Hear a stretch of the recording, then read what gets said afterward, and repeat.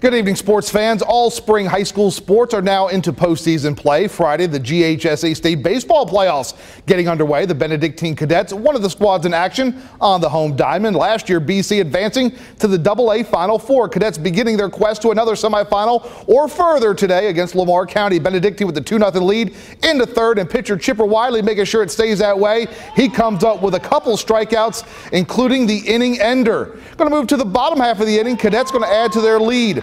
Runner on second for Brad Stewart, who's going to send the high chopper up the middle and into center. Mikey Huggins scores. It was 3-0 home team. Wiley keeps on cruising on the hill. He's going to deliver another inning-ending strikeout in the fourth. It's 4-0 in the bottom half, and Benedictine picking up some more runs.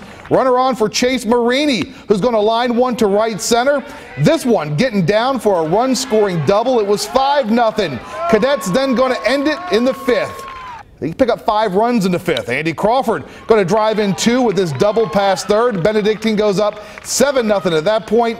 It's 8-0 when Mikey Huggins going to single up the middle. 2 more going to score on this hit, ending this one. Cadets with the 10-0 win in game number 1. Benedictine will then complete the sweep, taking game 2 by the final score of 7-2. Cadets into the second round.